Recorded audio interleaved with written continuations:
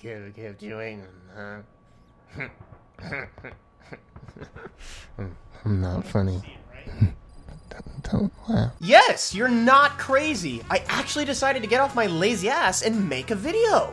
And yes, another part of the reason I waited so long to make this video in particular is because I had high hopes that Metal Gear Online might actually have some redeeming qualities worth talking about.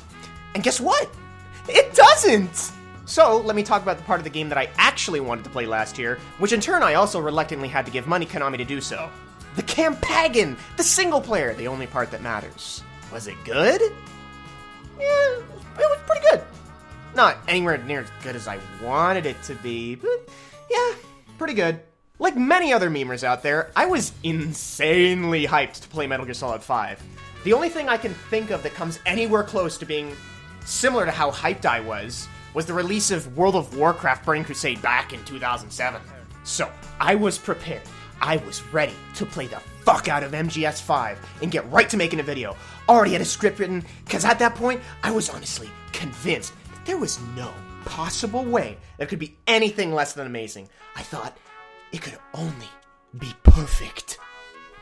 But yeah, it's totally wrong there, because it ain't perfect.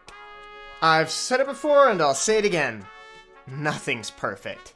Metal Gear Solid 5 Phantom Pain has problems.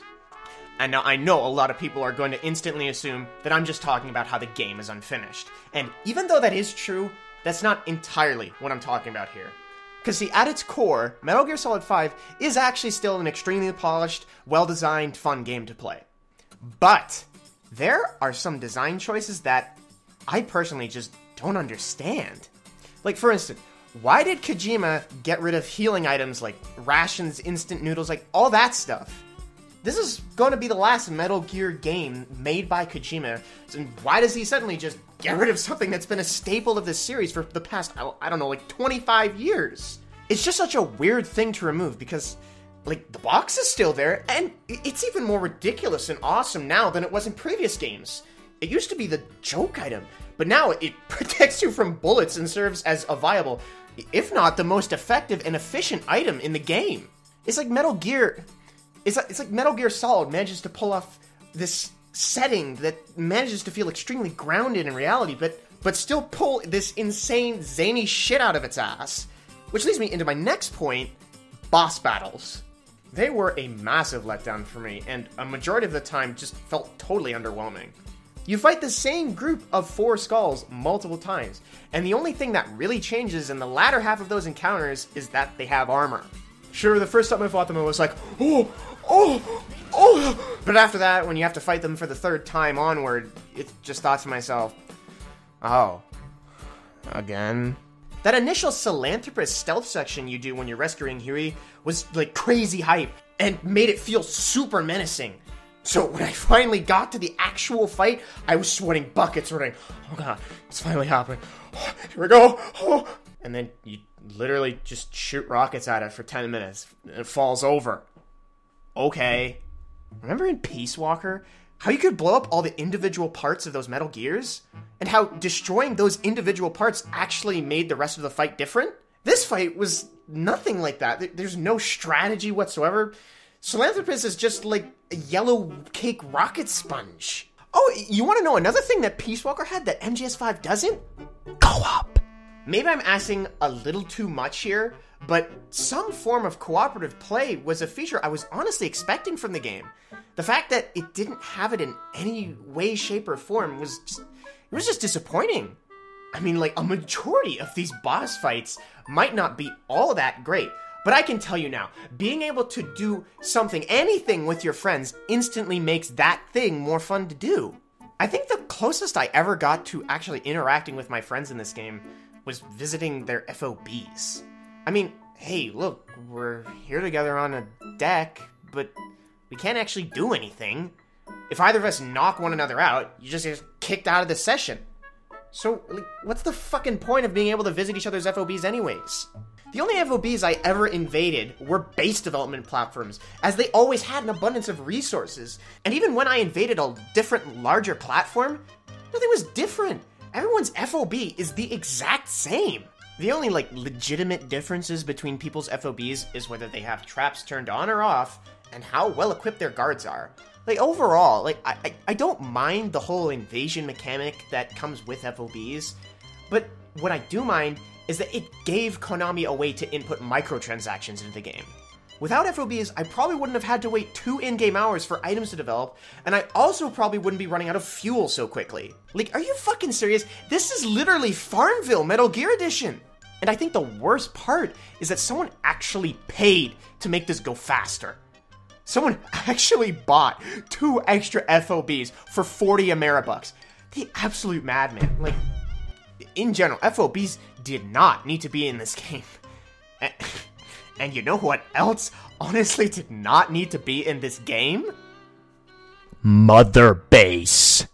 Here's a detailed list of all the things you can do on Mother Base. Wow, it's nothing.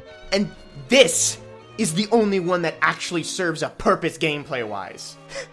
It's useless. Mother Base is fucking useless.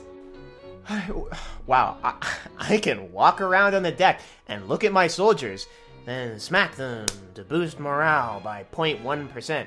Oh, hey, let's go down and visit Anthony Birch and stare at him! Good morning, little Miss Isis. How are you doing today? Here's a picture of you when you weren't composed of nothing but ashes. But she's an illusion. Skullface is not real. Oh, my name is Anthony Memes, Birch. Jack. I'm innocent! I'm innocent! Exquisite revenge. Oh man, it's a wolf, not a dog, Snake! Doesn't make any fucking sense. You know, story has always been a really weird selling point for me when it comes to Metal Gear.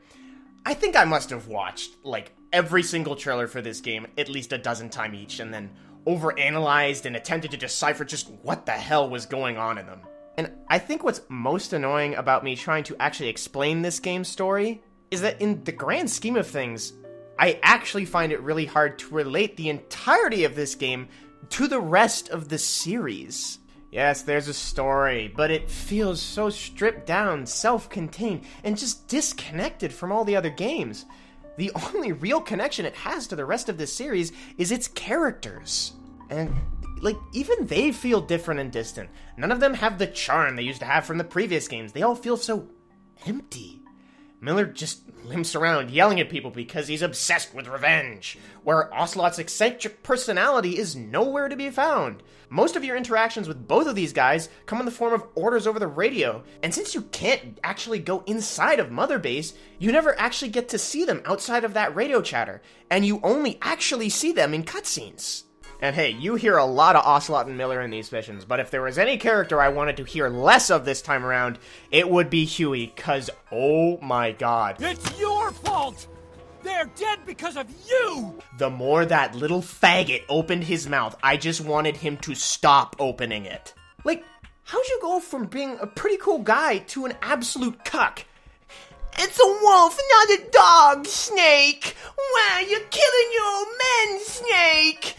Because they're fucking infected. They're gonna die anyways. God, how dense are you? Shooting your own men. That's not the big boss I knew. Then there are other characters like the third child and the man on fire. I was just thinking, man, there's got to be more to these characters than meets the eyes. What's their backstory? What the hell's going on? Like, no. It's just Psycho Mantis. And that's just Volgan.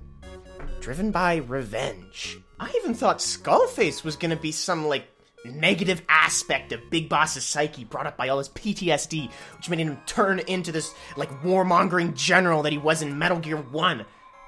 No. He just wants revenge for his homeland. That's it. All these villains are just so one-dimensional. And the one time that I imagined was supposed to be this serious moment just turned into a fucking meme. Such a lust for revenge? Okay, then there's the missing link. The big reveal that you're not actually playing as Big Boss. You're playing as his Phantom, who was once the medic enlisted in MSF 9 years prior to the events of the game. And, well, you know, to be honest, I actually fucking love that. Mostly because I was amazed that people, including myself, basically theorized and guessed this ending over 2 years ago. I was fucking ecstatic when I got to the last few sections of the game, and then that truth pigeon popped up. I was just like mind blown. And I was just sitting there. I was like, that's amazing. That's so cool. But what about that whole thing with Liquid? Like, he stole Solanter? Oh, that was cut from the final game? Oh, there's supposed to be a third chapter? Oh. So, the missing link is Venom Snake. That's it. Oh, okay. I guess. See, like, this whole Chapter 3 fiasco, it was actually one of the reasons, along with the whole MGO thing, it was why it took so long to make this video. While I was waiting for MGO to come out, I was hoping, like, from the bottom of my heart, maybe, just maybe, someone will unlock Chapter 3. Maybe it's hidden in the game files. That has to be it. There has to be more. But no, that's it. It's just unfinished. The missing link was that there was 2 big bosses. That's it.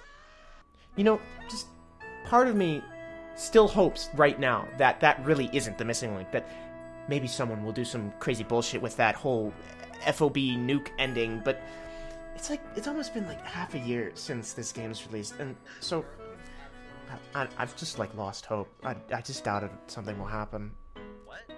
I mean, if it were true, and there was some third unlockable chapter, like, I always hope for a third playable area along with it, like a new snow area or something.